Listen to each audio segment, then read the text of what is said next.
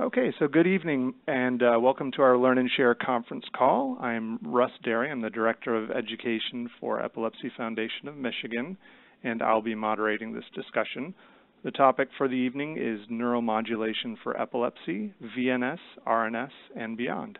And we're pleased to have as our speaker Dr. David Burdette, who's an epileptologist with Spectrum Health in Grand Rapids.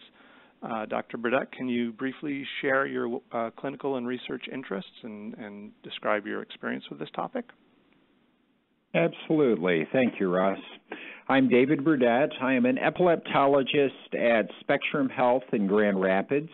Before I was here, I was at Henry Ford Hospital for 17 years doing the same thing I'm doing now.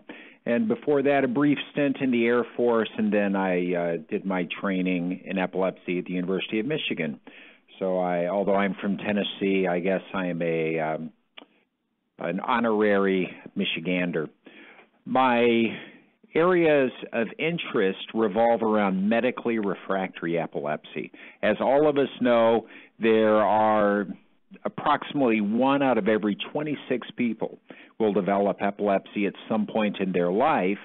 And looking specifically at the state of Michigan, it is estimated that between 95,000 and 125,000 people have epilepsy.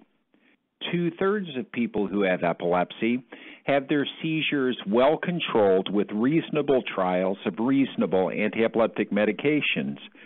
But that unfortunately leaves 1/3 of people who are medically refractory. Despite our best efforts, we are not able to achieve adequate seizure control. And of course, our goal is freedom from seizures. So it is that group of patients, those folks who are medically refractory, who are my specific area of interest. And my areas of research vis-a-vis implantable devices for the treatment of epilepsy and neuromodulation have to do with what are the optimal sites for stimulation in specific types of epilepsy, because although we group everyone under this concept of epilepsy, everyone is an individual, and everyone's seizures will be a little different.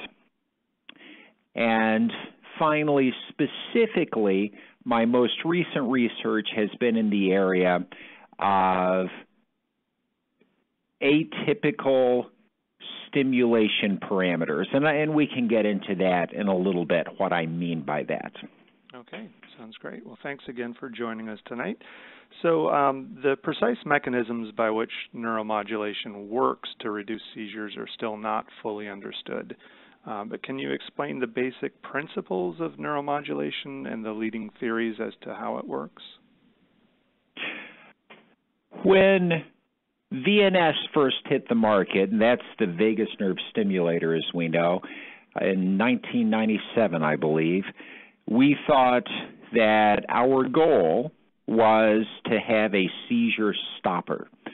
So with the vagus nerve stimulator, and after that the responsive neurostimulator, and more recently the recently approved deep brain stimulator or thalamic stimulator, the simplest approach is that we can perhaps put electrical current into neural structures and stop a seizure. So that would be ideal if we could have a seizure stopper. Alas, biology is more complex than that, and more practically, what we are doing is neuromodulation. We are modulating those electrical circuits in the brain that are producing seizures.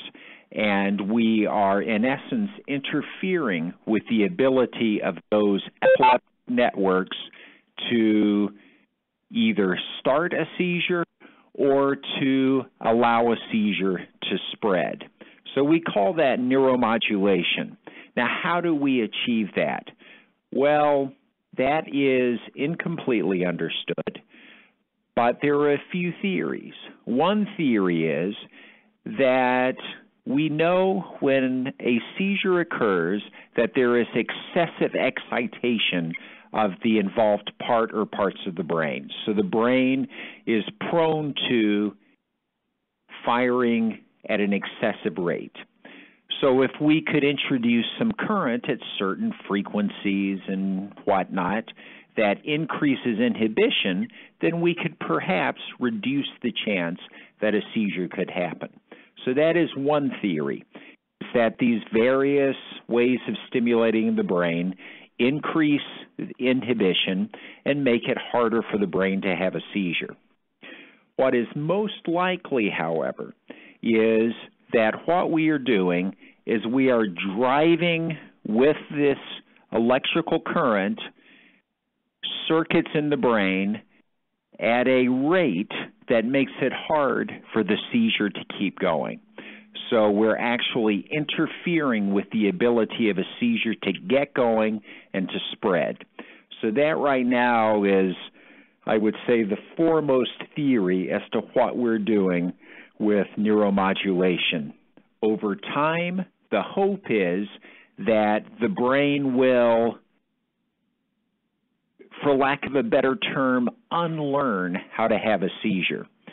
We know that if you introduce an adequate electrical current into the brain, we could induce a seizure, actually. We could cause someone to have a seizure. But if we use low currents, then we can interfere with seizures.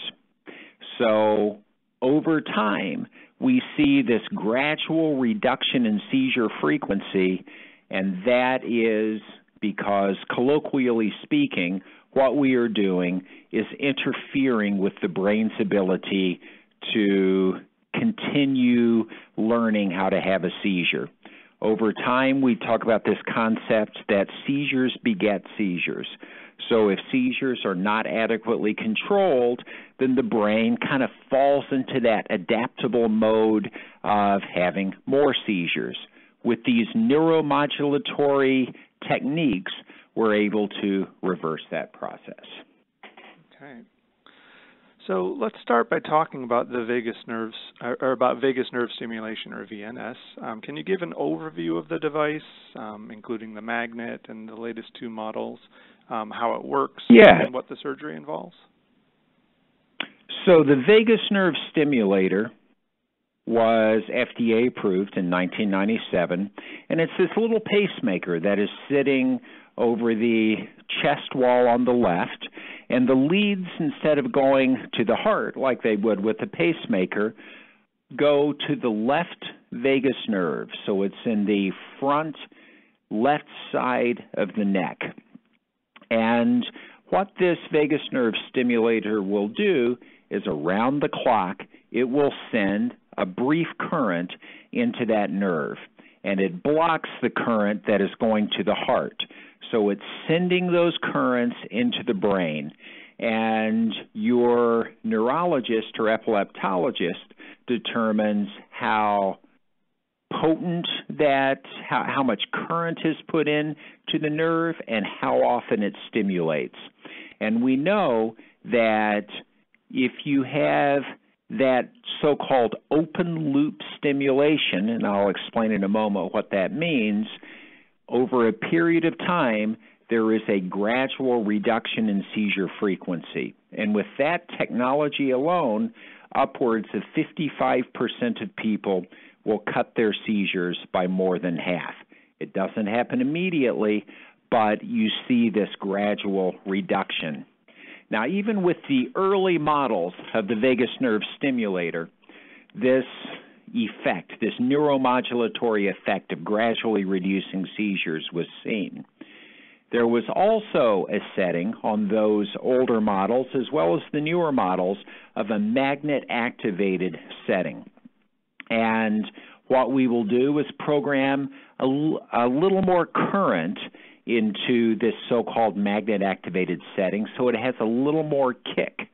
And anytime the person who has the VNS implanted gets an aura, or one of their loved ones is near them and they've gone into a seizure, they can swipe a magnet over their VNS, and that tells the little microcomputer within the VNS to fire with the magnet-activated settings. And those settings are typically a little more aggressive, and the hope in that setting is to use the VNS as a seizure stopper. So that little extra kick tries to either stop the seizure or to shorten the duration of the seizure. Now, we have two more recent models, the VNS Aspire and the VNS Sentiva, and they have yet another twist. It is known that the most common heart or electrocardiographic accompaniment to a seizure is tachycardia. So the majority of seizures, when someone has a seizure, the seizure starts and the heart rate will kick up. It'll kick up faster than it would if you were exercising. So we program that Aspire or Sentiva VNS to recognize a rapid increase in the heart rate, and we tell it every time you see this happen, fire and try to stop that seizure. So in that sense, the vagus nerve stimulator has the neuromodulatory effect, that open loop around the clock firing, and then we've got this closed loop system, and what that means is it senses a phenomenon associated with seizures, and then it responds to it. And that is what the VNS Aspire and most recently the VNS Sentiva does. So nowadays, when someone has a VNS implanted, it is typically either the Aspire or the Sentiva. The difference there is that the Sentiva has a few more bells and whistles and has the ability for us to program the device and to say, okay, for the next few weeks, we're going to stimulate with this intensity, and then it will automatically increase it as we tell it to, and we can also vary how potently it stimulates either at night or during the day. Okay. And just in general, what does the surgery involve? Is it outpatient surgery typically? What's the recovery time? It is a very straightforward surgery as these things go. It is an outpatient surgery. It involves two incisions. There's an incision over the chest wall where maybe a couple of inches long.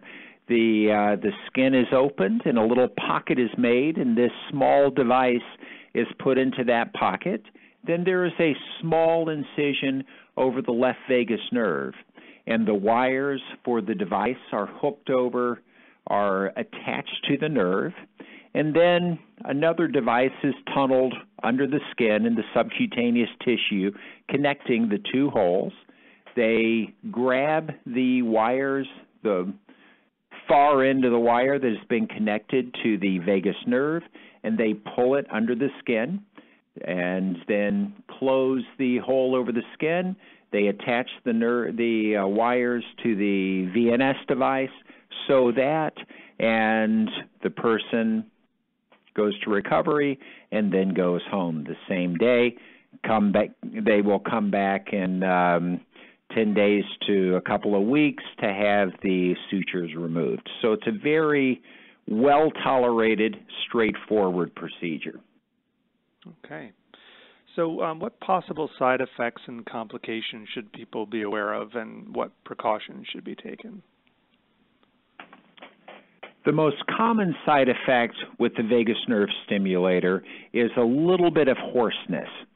So when you send a current into the vagus nerve, a little bit of that current goes into a nerve called the recurrent laryngeal nerve, which goes to your vocal cords.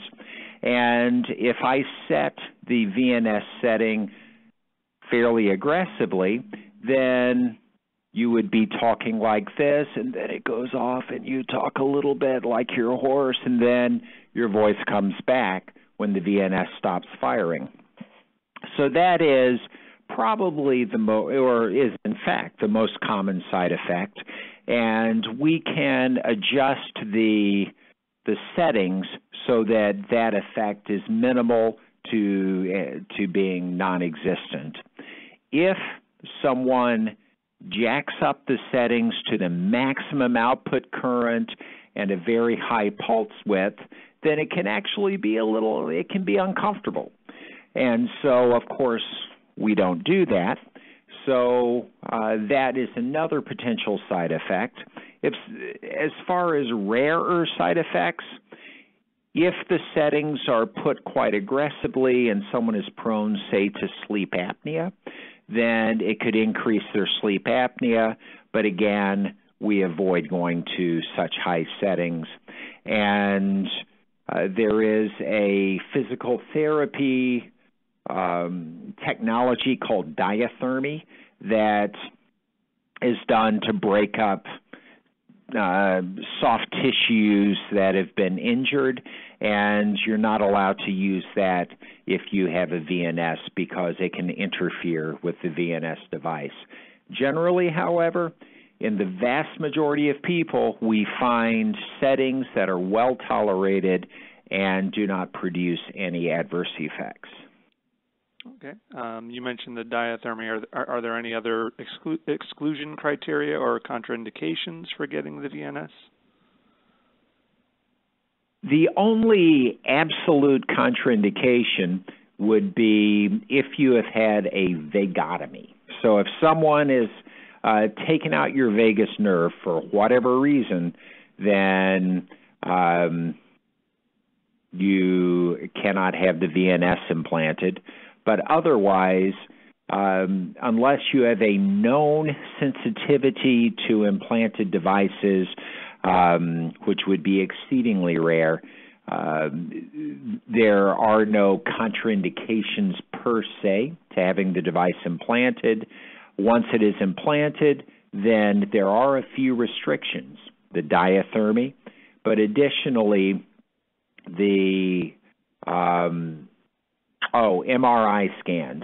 So there are certain areas that with current MRI technology, coils can be placed to limit the exposure of the vagus nerve to an MRI scan. And if you have an MRI scan, we turn off the stimulation because the magnet within the MRI scan can trigger the magnet-activated portion of the vagus nerve stimulator. So there are a few MRI-related restrictions with the vagus nerve stimulator, but generally that is not limiting. And many of our patients who have vagus nerve stimulators may at some point go for further evaluation for epilepsy surgery and maybe an RNS implantation, and that can still occur despite their having a VNS.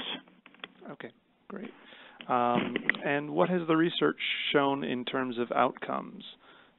You already mentioned kind of the responder rate, but if you could kind of review the basic outcomes, that'd be great. Yes. What we see with the VNS as well as with all of these technologies is an initial improvement right after surgery, so there will be a post-implantation effect that then the individual gets slightly worse, but not back to where they were before. And then over time, there is a gradual further reduction in seizures.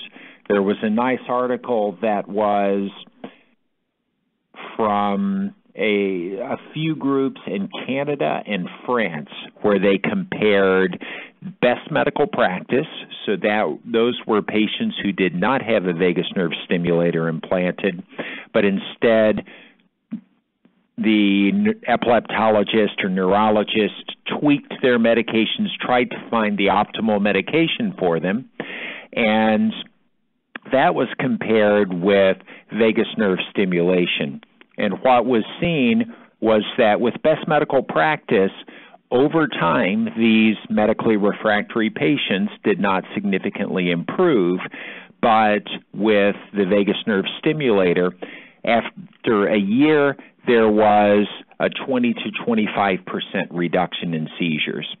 So this is very typical of what we see with the vagus nerve stimulator. Over half of people cut their seizures by more than half. Depending on your type of seizure, there is a chance of being seizure-free. It could be as low as a 5% chance if you have very frequent seizures, but in people with less frequent seizures, that may be as high as a 15 to 20% chance of being seizure-free. Typically with the vagus nerve stimulator, what we're looking for is that 55% chance of cutting your seizures in half, and then utilization of the magnet activation to either abort or reduce the duration of the remaining seizures. Okay. Have there been any studies done yet looking at the two latest models and specifically looking at the heart rate responsive feature? There's ongoing research looking to see if we can get an even higher responder rate, but that data is still in progress. The early indications are that we will likely have greater response to those models. Okay, great. Are there any other improvements beyond seizure reduction that have been noted? Yes. The VNS is approved not just for refractory seizures, but also for depression in the U.S.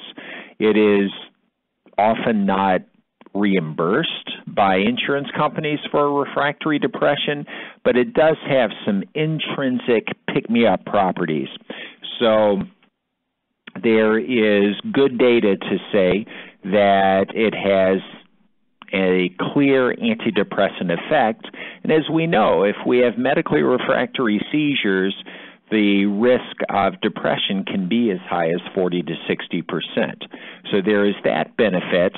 And in the same study that I referenced earlier, we see the quality of life of the individuals increases progressively over the course of a year in this study, but even longer after the VNS is implanted. So perceived quality of life improves over time with the VNS.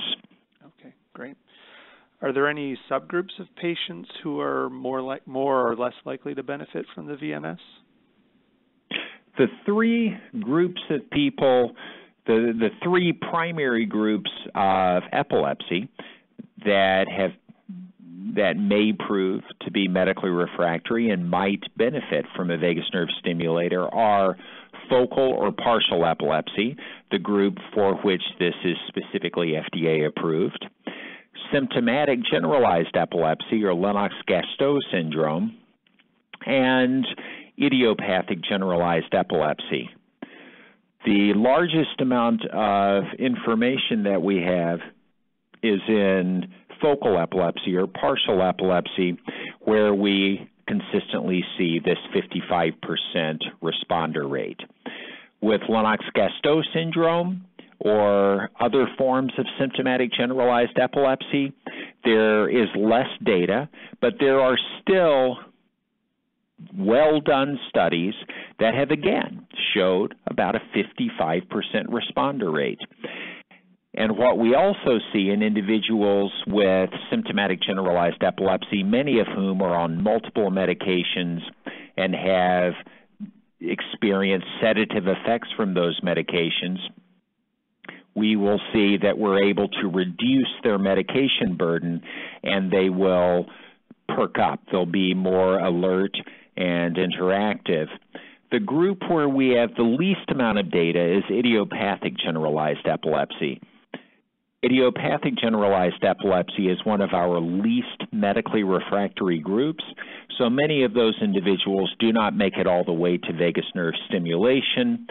Nevertheless, there is a growing body of patients who have unfortunately proved to be refractory to standard anti-epileptic medications and have had the VNS implanted.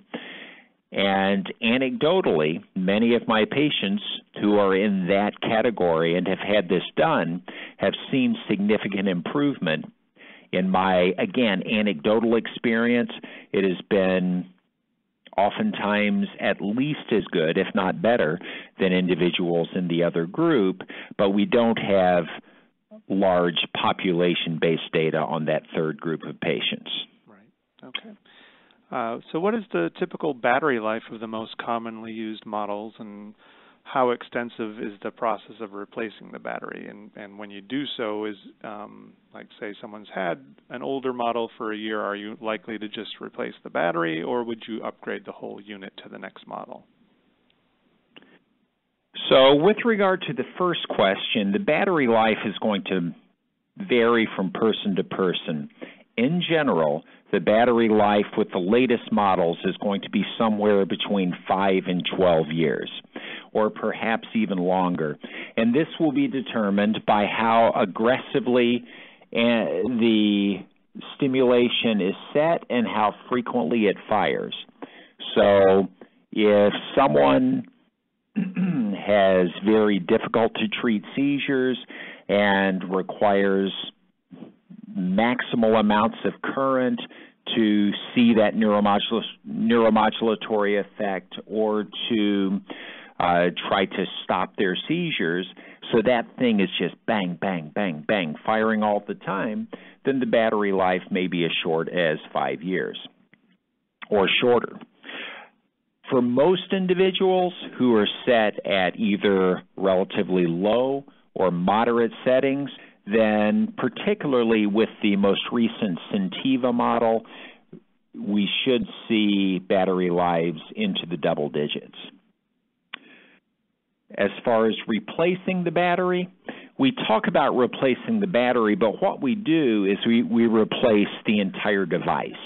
So there's this small device that houses the battery and a microcomputer that senses the heart rate so that you can have the heart rate associated stimulation that counts every time that thing fires, so we know how often it's firing based on heart rate, how often it is firing on its around-the-clock firing, and how often it fires with the magnet, and it actually records and stores the data from the last 15 magnet activations. So there's a microcomputer and a battery. When that battery reaches end of service, we will replace it typically with a newer model, because the newer models have more bells and whistles and have little tweaks, if you will, to the programming that allow us to make this device better tolerated and more effective. Okay, great. So can patients with the VNS still have resective brain surgery or RNS or DBS at a later time? And if so, is the pulse generator typically removed, turned off, kept on, or does it depend on the individual? It will depend, on the individual, but I have a number of patients who have a VNS implanted, and for various reasons, we have decided to proceed with either resective surgery, ablative surgery, or implantation of a neurostimulator within the brain. And in those individuals, we have kept the VNS in place. We will turn off the VNS when they have their obligatory MRI scans. As you know, we need the MRI scans to look at the brain anatomy. We need a detailed MRI scan in order to plan for stereotactic EEG, which is a way of sampling directly from the brain. So during those MRI scans, and the third way we need an MRI scan is if we have a functional MRI, to use the MRI to detail what parts of the brain are needed for speech, sensation, and movement. So during those studies, the VNS is turned off. Afterward, though, it is turned back on when someone comes in for monitoring, we may turn off the VNS in the epilepsy monitoring unit in order to increase the likelihood of capturing seizures. As those of you who may have been in an epilepsy monitoring unit know, it is being in an EMU is the one time in your life when we actually want you to have a seizure. So we will oftentimes turn off the VNS during the EMU stay, but upon your leaving the EMU or epilepsy monitoring unit, we will turn the VNS back on. And finally, if it is determined that you need to have the offending part of your brain removed, that can be removed, and we do not alter the vagus nerve stimulator settings, at least initially. If someone has an RNS implanted, we will oftentimes keep the VNS going, and we may, in fact, try to adjust the VNS firing parameters or discharge parameters in such a way that it will ideally work in concert with the RNS. Okay. All right, well, speaking of the RNS, let's move on to responsive neurostimulation with the RNS, which is made by NeuroPace. Can you give an overview of the implantation and operation of this device and kind of highlight the key differences between it and the VNS, as well as some key features of the newest model? Sure. The VNS, as we know, is an around-the-clock stimulator in its heart of hearts. We have something to which can respond, which is the bump in heart rate, which is kind of a surrogate for seizures. What the responsive neurostimulator does is it has a microcomputer, just like the VNS does. It's a different microcomputer, but nevertheless a microcomputer and a battery. And what we do with this NeuroPace device is we want to be able to sense a seizure when recorded directly from the brain and immediately introduce current into the area that is producing the seizures to disrupt it. So a typical scenario is someone who is undergoing a pre-surgical evaluation. And the ideal circumstance for epilepsy surgery is if we can prove that all of your seizures are coming from one part of your brain, and we can prove that that part of the brain is expendable and can be removed, and you would be the same person walking out the door that walked in the door were that to happen, then we can either have Dr. Elisevich, Dr. Patra, or one of our neurosurgeons, or one of the neurosurgeons at a number of level 4 epilepsy centers around the state go in and either remove that area of the brain, or they can induce a laser through a small hole in the skull and laser ablate that area. And that gives you your greatest chance of being seizure-free. As you might imagine, there are a number of people out there who have seizures coming from more than one area of the brain, or they have seizures coming from one area of the brain, but that area of the brain is what we call eloquent cortex. It is necessary for them to be who they are. So in that setting, it would be disastrous if we went in and removed or ablated that area, because that person would not be the same person that they had been before. So in those situations, we will take two leads, two sets of electrodes, and if there are two areas of the brain that are causing seizures, 4 electrodes on one lead will be implanted over one area. The other lead with another 4 electrodes will be placed over the other offending area of the brain, and then the outflow from that will go out of the person's skull and be plugged into a small microcomputer that is embedded in their skull, so it's flush with the skull surface and doesn't pooch out. And we teach that microcomputer to recognize a seizure.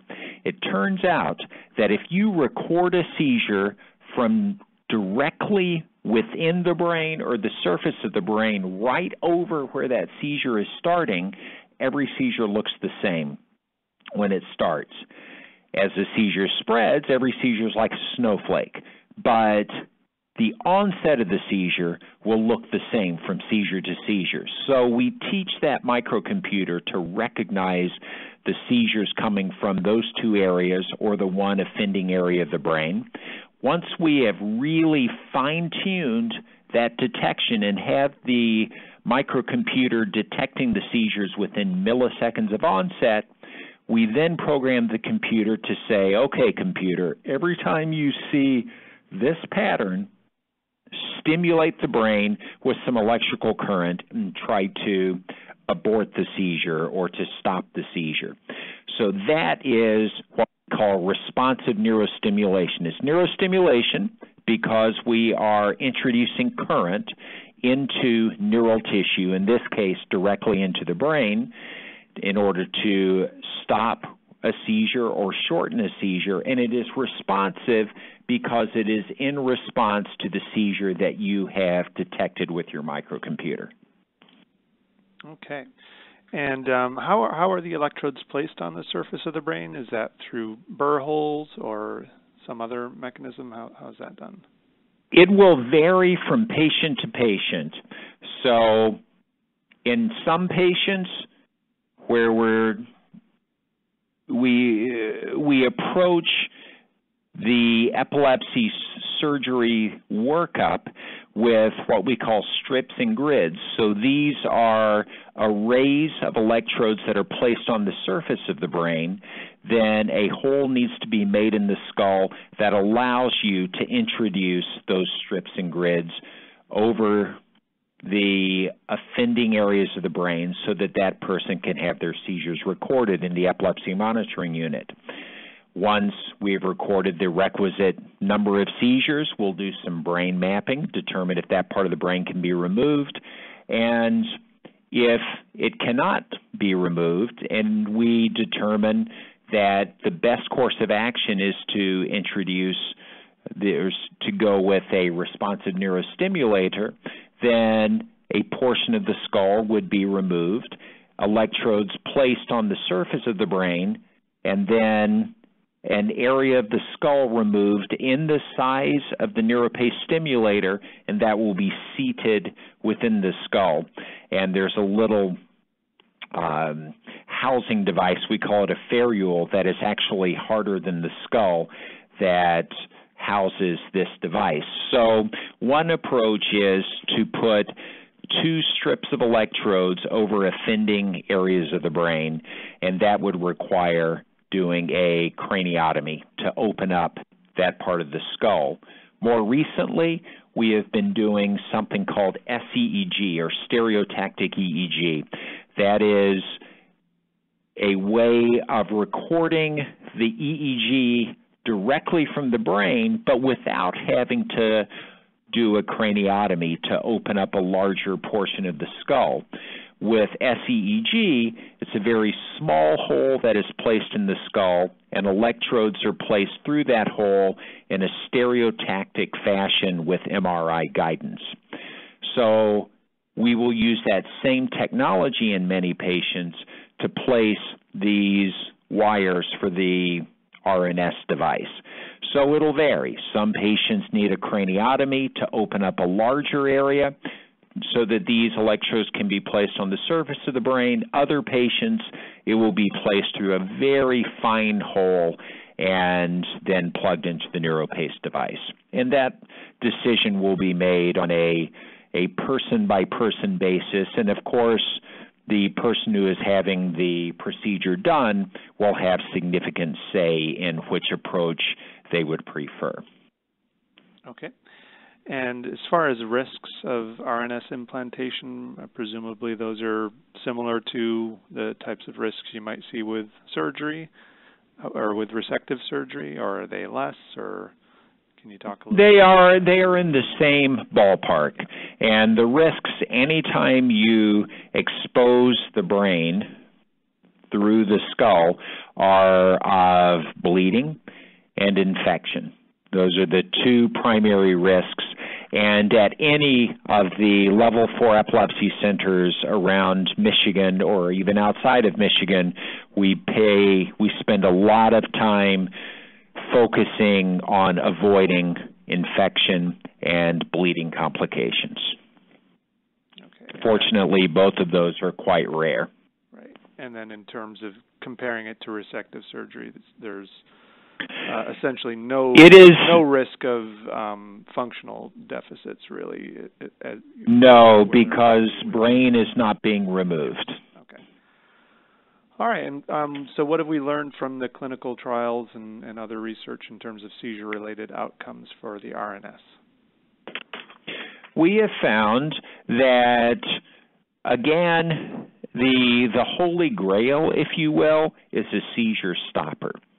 And in some patients, we will find that an area of the brain before a person has a seizure will start to have little bursts of activity. We call them spikes because they look like a spike when we see the graphical representation of them on an EEG.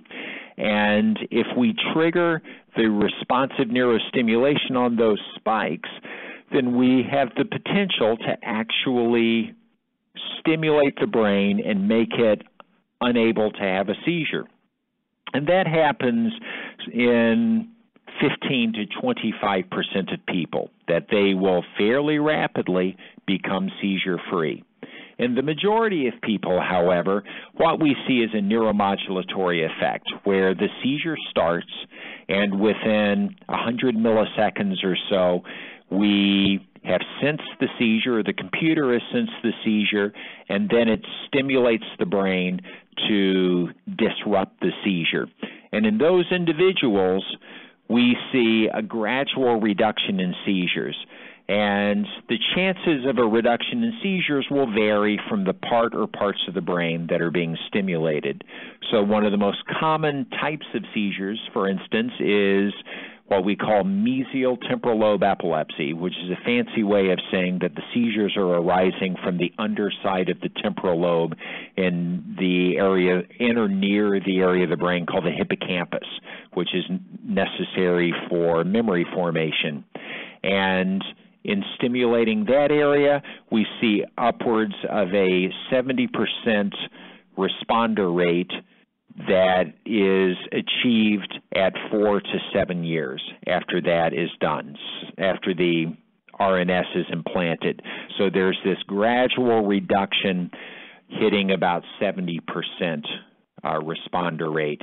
Frontal lobe seizures, similarly, we're seeing a 70% responder rate.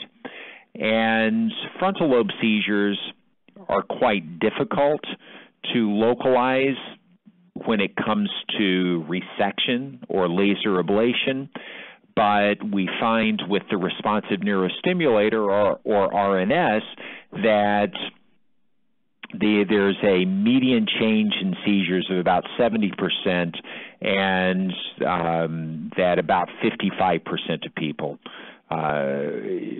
respond. So I misspoke when I said 70%. It was about a 55%. So it is on the level of a VNS.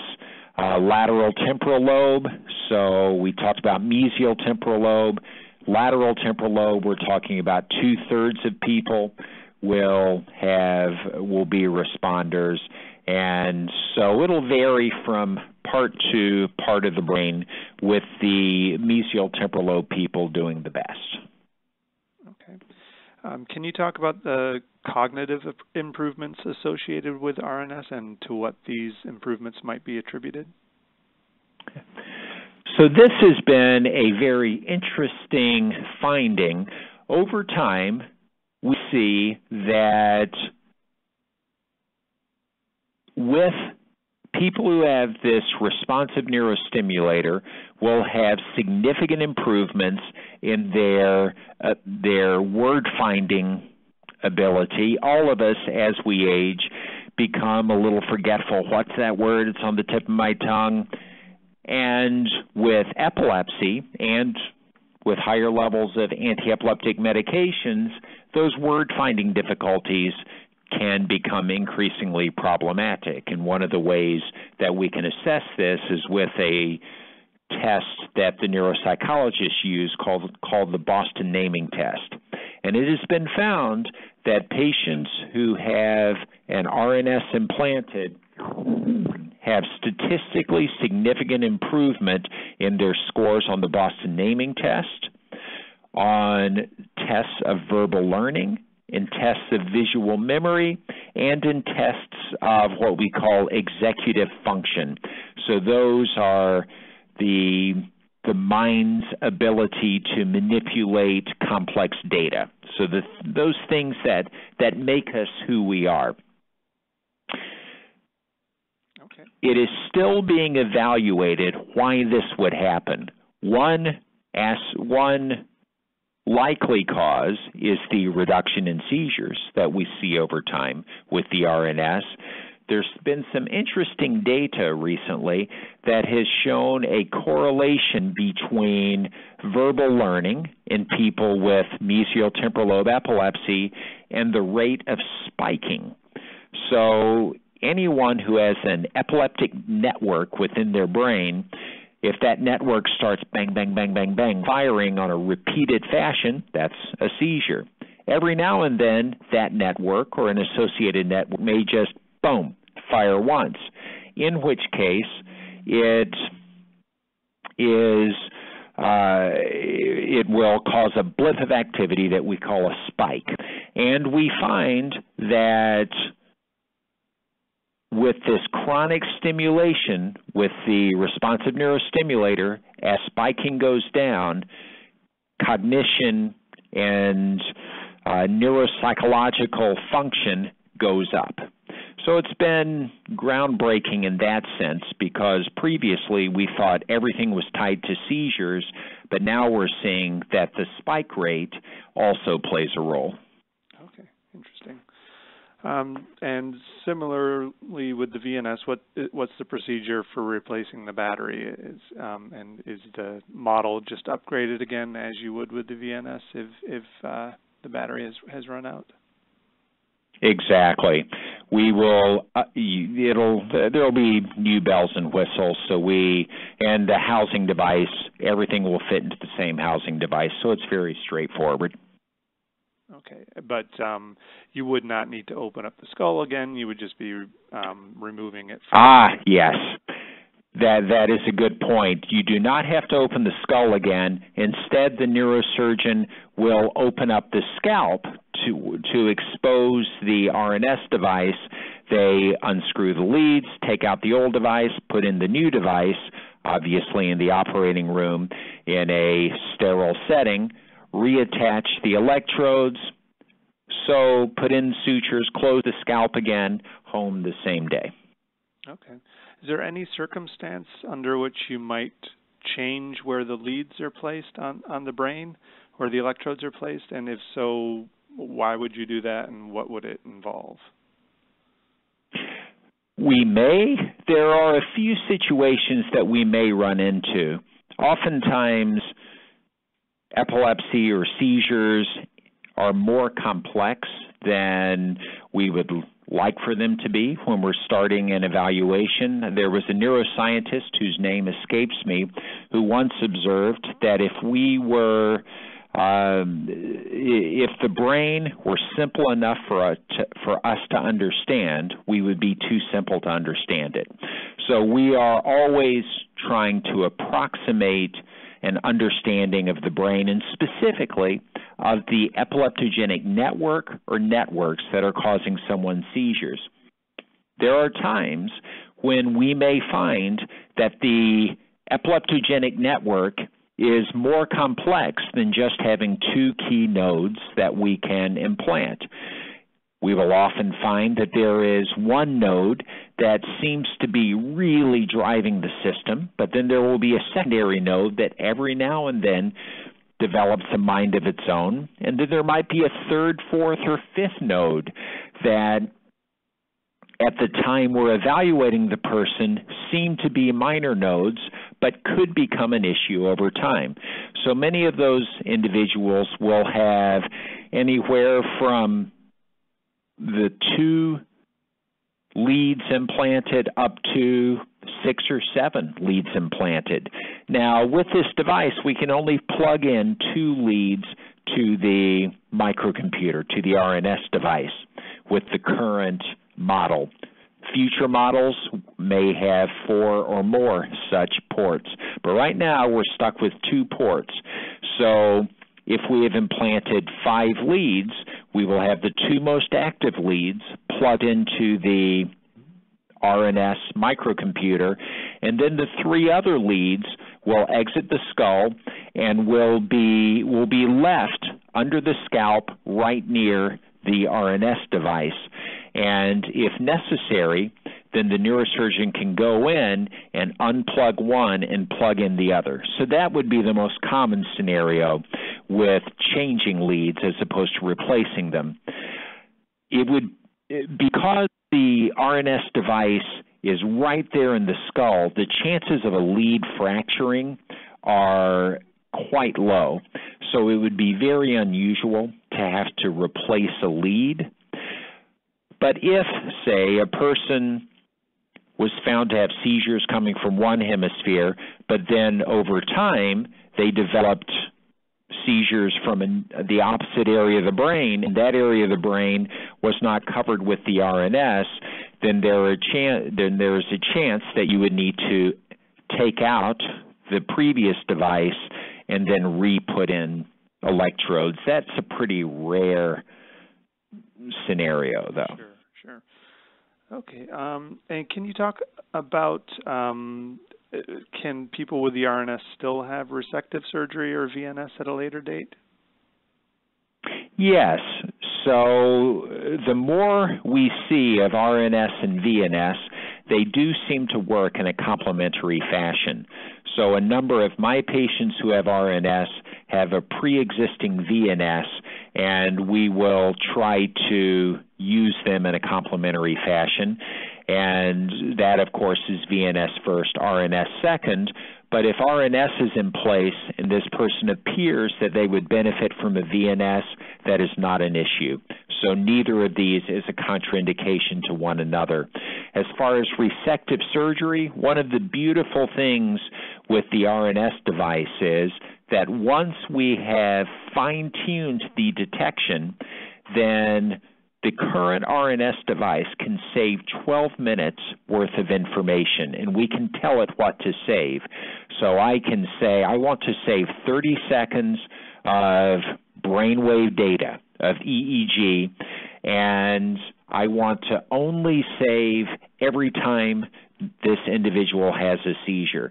So I could save up to 24 seizures, in which case I would know, I could see the brain waves from the seizure. I would know the exact date and time that those seizures happened. So if someone, say, has seizures coming from both of their temporal lobes, the most common type of seizure, and we have an RNS lead in one temporal lobe and one in the other temporal lobe, and over time it turns out that 90+% of seizures are coming from just one temporal lobe, then what we will do is go in and do temporal lobe surgery on that side and leave the RNS implanted on the other. So that is one of the very nice things about the RNS device, and for that matter, the VNS, that they do not limit other approaches to treating our patients. Great. Okay. And can you talk about the benefits of the continuous data recording offered by the RNS, both for the individual patient and for our overall understanding of epilepsy?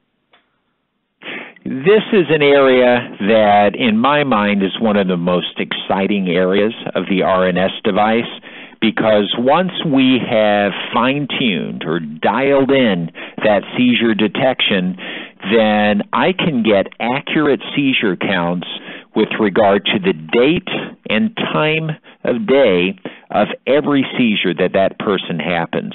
And that has yielded extremely helpful information on an individual basis as well as a population basis. So we will see, for instance, that if someone has frontal lobe epilepsy, that the majority of their seizures may be occurring between 11 at night and 3 in the morning. And we can track this data. And if we are seeing this, then this allows us to adjust our medication regimen, that person's medication regimen, in order to maximize the effective time. So you would top load their medications at bedtime so that you really treat those seizures that without the RNS device we might or might not know.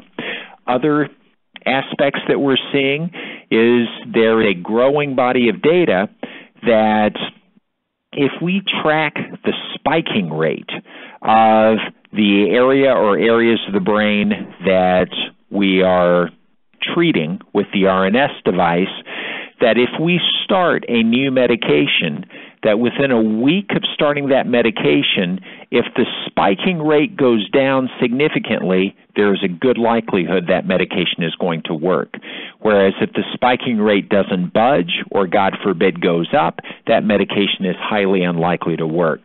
So these sorts of correlation are giving us insight into the interplay between interictal or between seizure spikes and the treatment of seizures themselves.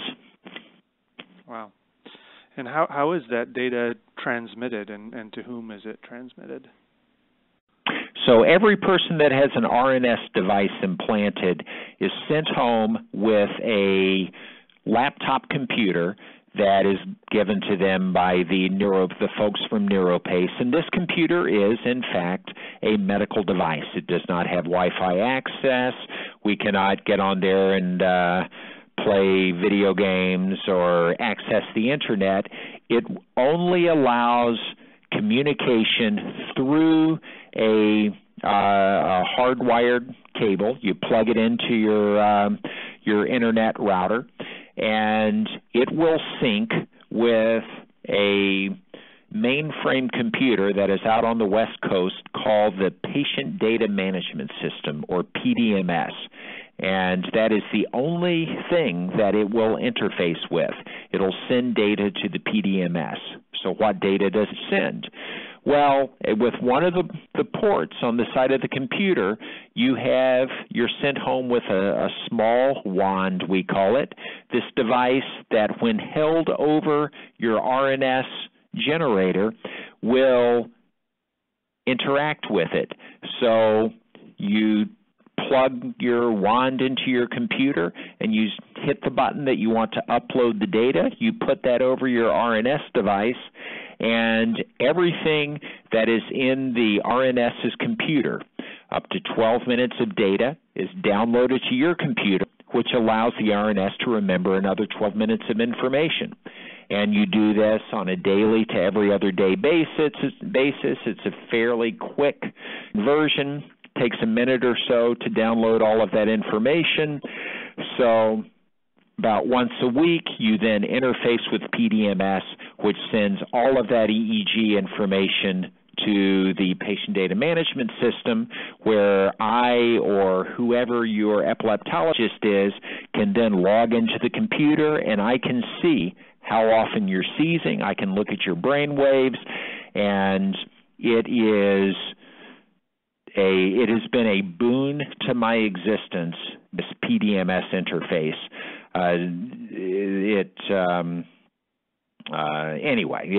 It's just, as we had said earlier, the information we get from those brain waves is extremely helpful in the defining where we go in the treatment of patients, and that has to do with transmitting that data to the patient data management system. Right. Wow. And yeah, I mean, and just self-reporting of seizure frequency is on its own is notoriously unreliable. So I would imagine that's a huge benefit on its own. But then you add all these other benefits that you've mentioned. It's pretty impressive. So it is. Yeah, there's good data to show that anyone having seizures is only going to be aware of a fraction of their seizures. And so to be able to accurately quantify and know the date and time of these seizures is very helpful. Right. Okay. So earlier this year, the FDA-approved deep brain stimulation, or DBS, therapy for epilepsy. Can you give an overview of this therapy and when you expect it might be available for patients at comprehensive epilepsy centers? Yes. In late April of this year, the FDA approved the deep brain stimulator. Specifically, it's stimulating a deep structure within the brain called the thalamus. And this was approved for the treatment of medically refractory, focal or partial onset seizures in adults. So right now, we do not have our stimulation device yet. This technology has been available for a few years in Europe, but for the U.S., Medtronic is designing a specific deep brain stimulator for seizures. They have done this for years, as has Boston Scientific and a few other people, for the treatment of the tremor associated with Parkinson's disease, or essential tremor for that matter. But with DBS, or deep brain stimulation for epilepsy, they're going to have a different stimulator. We are hoping that this will be available within the next 1 to 2 months. And this sort of stimulator will be akin to the vagus nerve stimulator, so it will stimulate around the clock. You'll tell it, I want it to stimulate the thalamus once every 3 minutes for this for 5 seconds with these stimulation parameters. And what will be stimulated is a deep part of the brain called the thalamus. And what this will be designed to do is to interrupt seizure activity that is happening in the brain. There have been a number of studies that have shown that seizures that occur in the cortex, not deep in the brain, seizures occur away from the thalamus. So they are out in the outer parts of the brain, but there are copious connections between the cortex in the outer part of the brain and the deep part of the brain, aka the thalamus. And if someone starts to have a seizure, as the seizure spreads, it starts to bombard the thalamus with repetitive activity from the seizure. So the thalamus actually plays a role in how the seizure starts and how the seizure spreads. So if we can introduce current to appropriate nuclei of the thalamus, and the nucleus that is now FDA approved is something called the anterior nucleus of the thalamus. If you can stimulate that at regular intervals, then you will be able to not interfere with the brain's ability to function as it normally would when we're thinking our lost thoughts, but it will interfere with the ability of the brain to go out of control in a given area and have a seizure. Okay.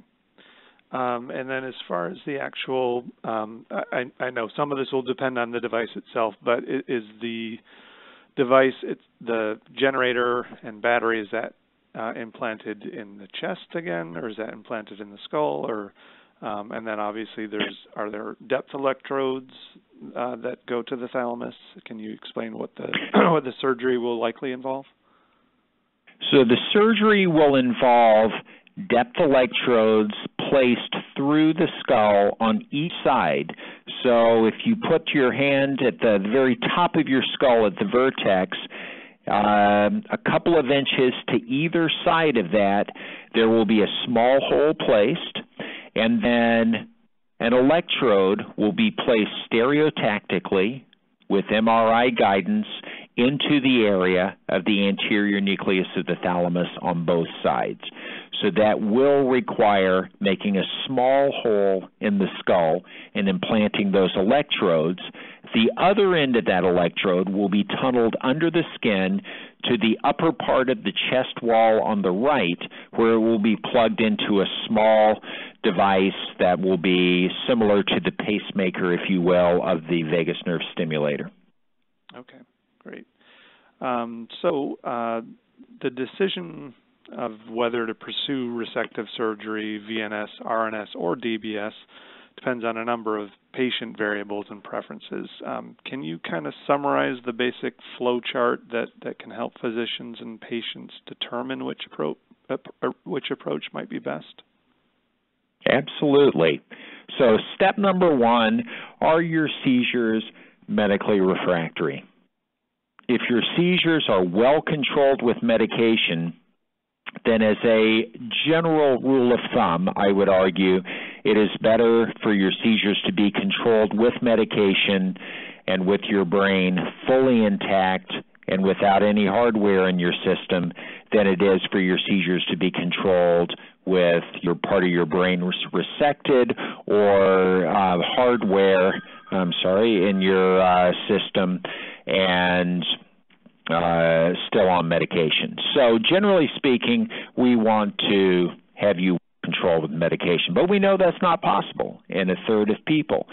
So we ask, in those medically refractory folks, can your seizures be localized? Can we say that they're coming from one or more areas of the brain? If not, then our recommendation would be to go with either a vagus nerve stimulator or a deep brain stimulator.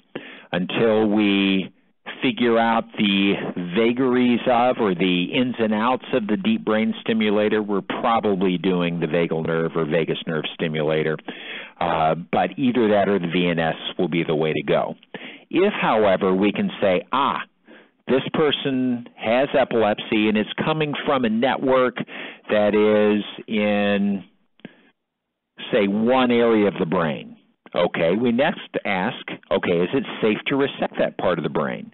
If the answer is yes, then we would ask, if we do brain mapping, does that person need that part of their brain to be who they are? If the answer is no, then is that person interested in undergoing a resection or ablation? If the answer is yes, they would have resective or ablative surgery.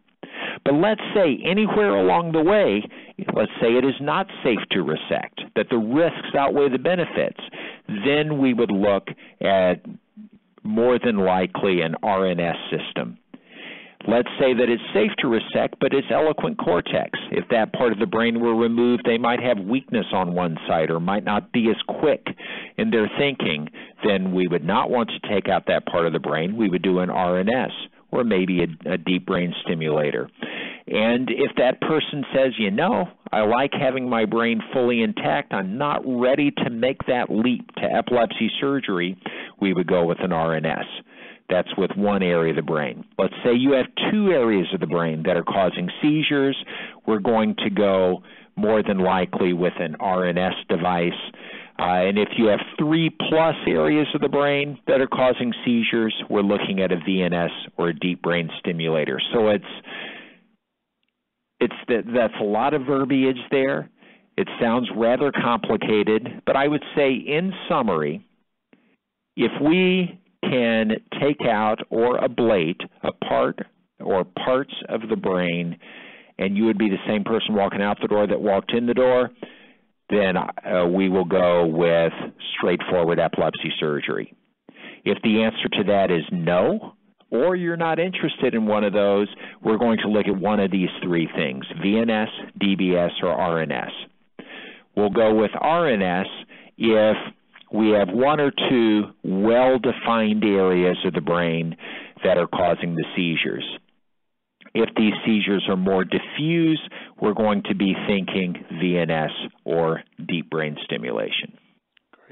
Great.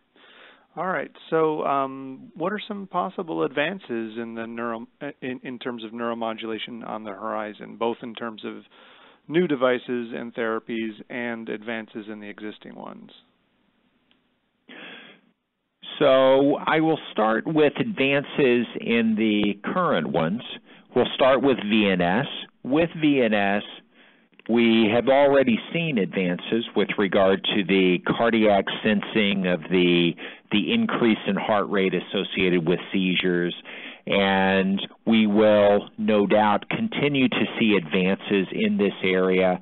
There are over 20,000 possible ways to stimulate the vagus nerve, and there is research looking at some ways that the VNS can stimulate the nerve, ways that we have not really investigated before. So we're going to see advances clearly in that. With deep brain stimulation, initially it's going to involve around-the-clock stimulation, but in the not-too-distant future, we will start to see some detection software so it can detect what's happening in the thalamus, and it will be similar to, but not exactly the same as what we see with the RNS, but that is likely to be a few years in the future.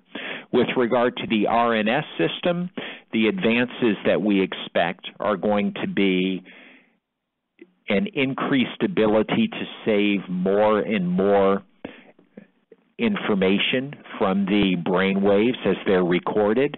With the first iteration of the device that came out in about 2013, we could save 6 minutes worth of information.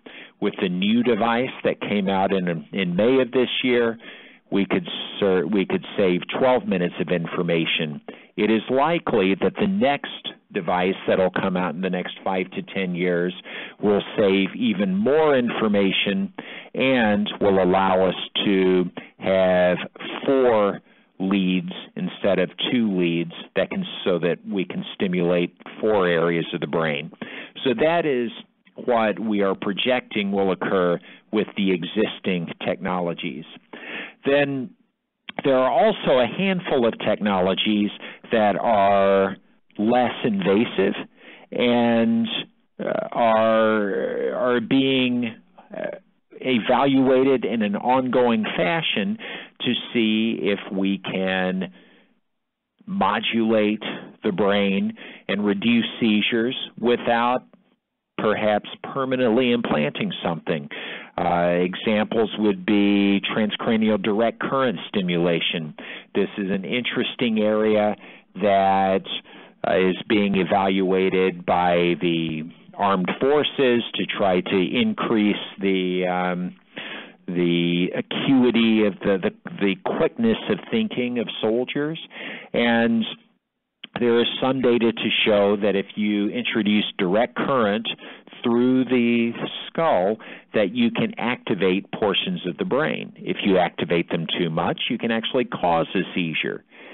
But research is being done to see if transcranial, this direct current stimulation could be used in a subthreshold fashion to make an area of the brain or a region of the brain less likely to have a seizure or impervious to seizures. But that's fairly early in the investigation process. There's been more evaluation with magnetic stimulation. And once again, if you overstimulate with a magnet the brain, you could potentially cause a seizure.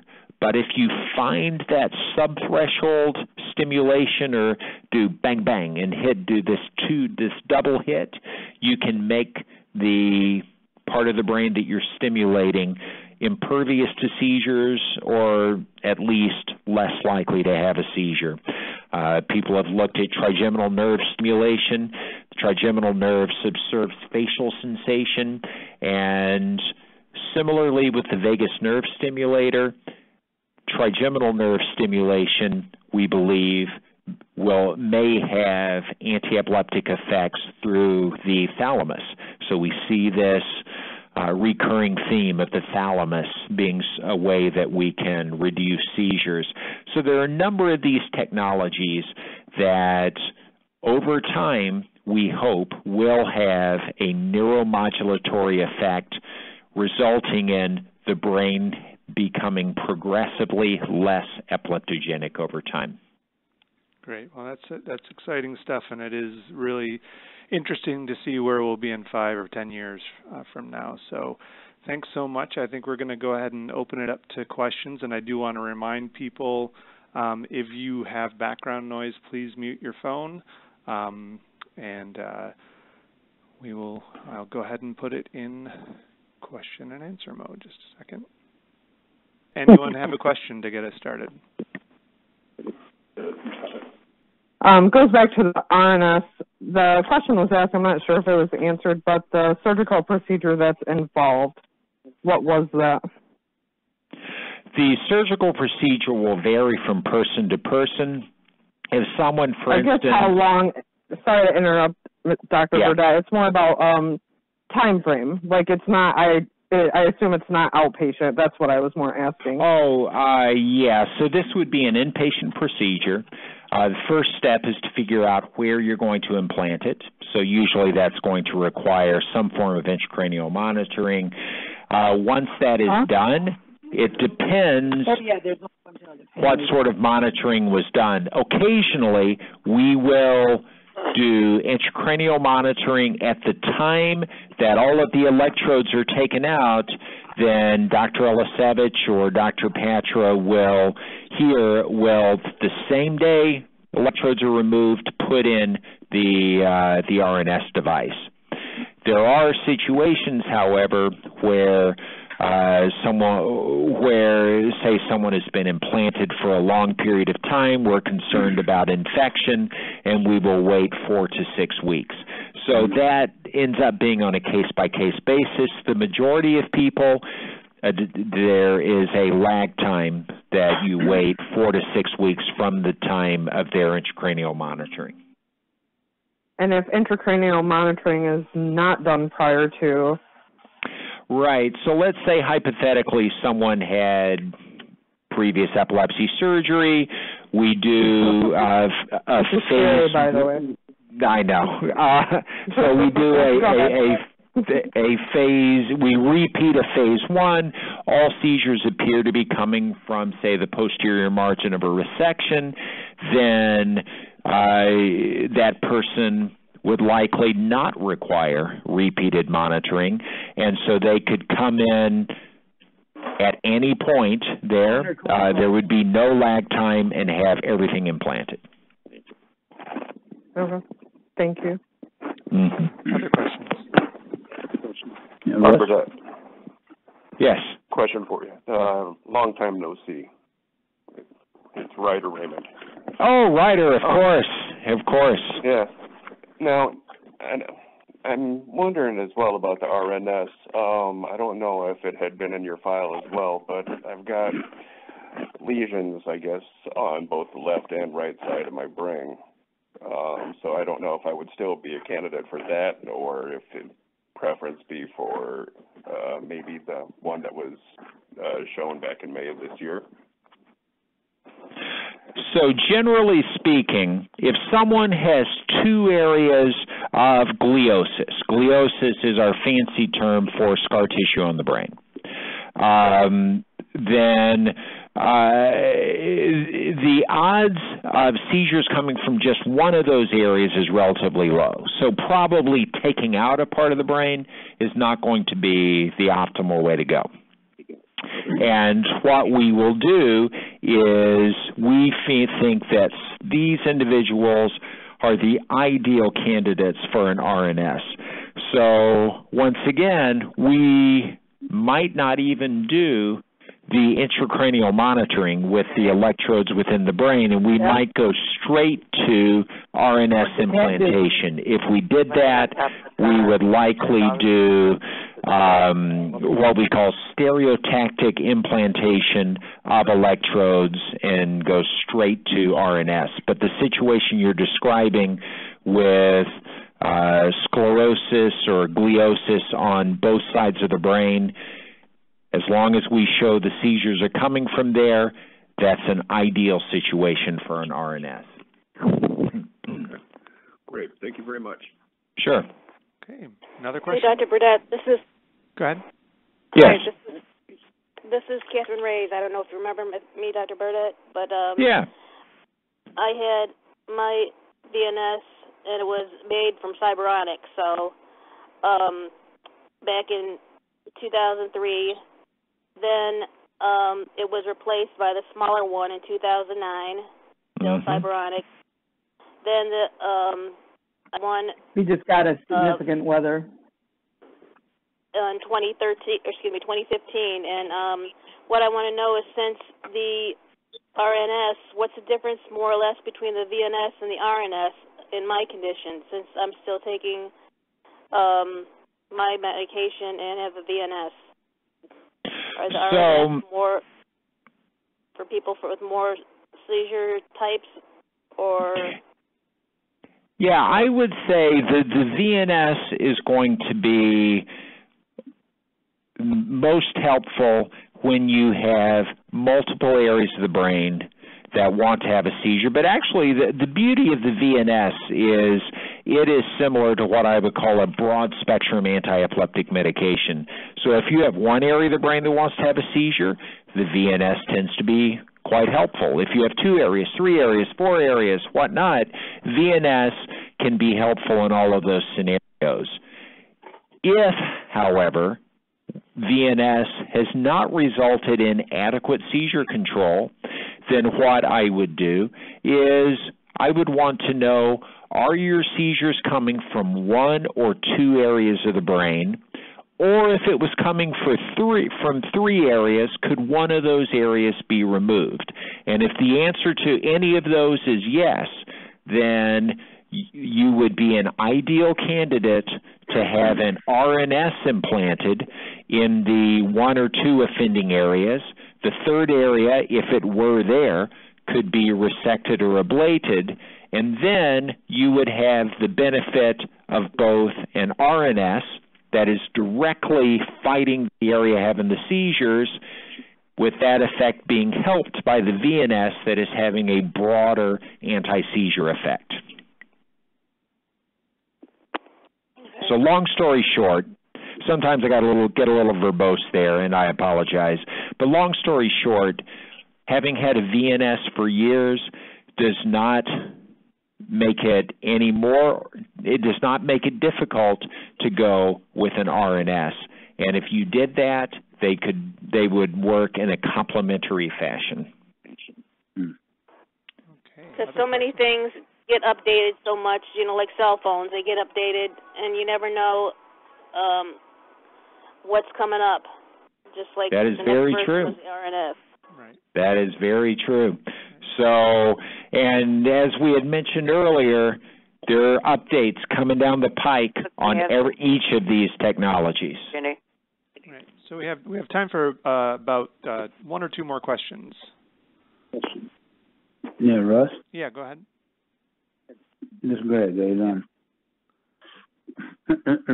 Back in 2003, they wanted to operate on my head, and they said that that one side of the brain, they said the memory was better on the right side than it is the left side. Can't they figure it out before the operation? Well, but when you have an operation, one of the key steps in getting epilepsy surgery, and it sounds like you went through a very thorough evaluation, is to get neuropsychological testing. That full day or half day of the craziest memory and IQ test you've ever done. It's enough to give you a headache.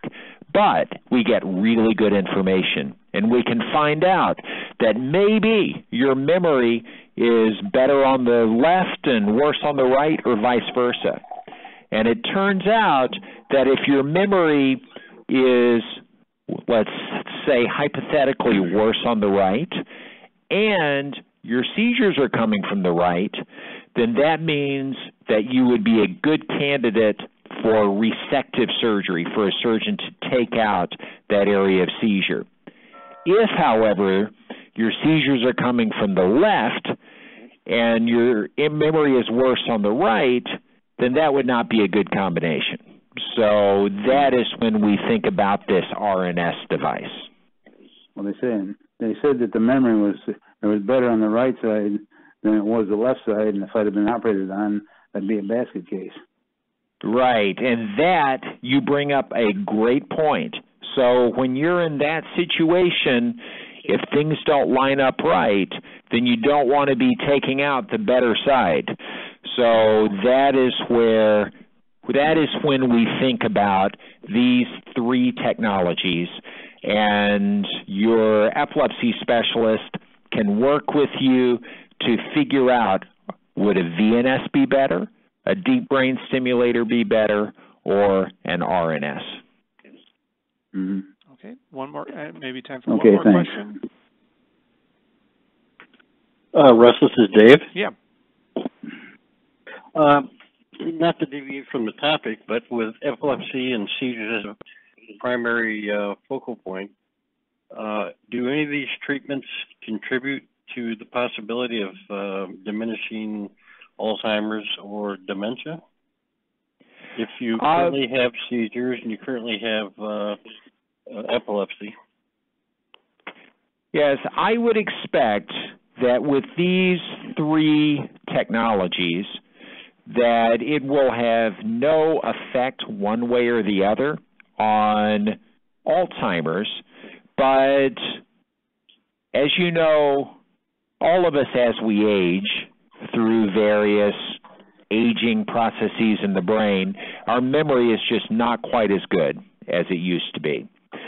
So when you have seizures, if your seizures involve the memory-forming part of your brain, then you can have progressive memory problems, but it's not dementia. So dementia, Alzheimer's disease, whatever, is a separate process that may or may not occur in any of us. The beauty of this is that particularly with the RNS, that we see improvements in memory with this. So that isn't going to make it more or less likely that we're going to have dementia or Alzheimer's disease, let's say. But if someone gets Alzheimer's disease and they're starting from a place of bad memory, their memory is going to be significantly affected with the Alzheimer's disease. If, however, your memory is starting at a higher level, then the Alzheimer's disease won't hit you quite as hard. So the RNS system has the potential to improve your memory, and so if by bad luck someone did get Alzheimer's disease, they would be less affected than they would have been without it. Thank you. There, just to clarify, there wouldn't really be ever, if someone was seizure-free, for example, and wanted the RNS simply for the cognitive benefits, that would not be enough to warrant the surgery typically, correct? Yeah, thank you, Russ. Exactly. This is a seizure-treating device. This is not a memory device. Okay, thank you. Okay. All right. Well, thank you so much, Dr. Burdette. We do have to wrap it up with time, but I want to thank you very much for a very thorough and broad discussion on neuromodulation. And I want to encourage people to contact us at Epilepsy Foundation of Michigan if you have further questions. Our phone number is 1-800-377-6226, and our website is epilepsymichigan.org. So thanks again, Dr. Burdette, and thanks everyone for joining us. Thank you. Thank you very much. Thank you. Bye-bye.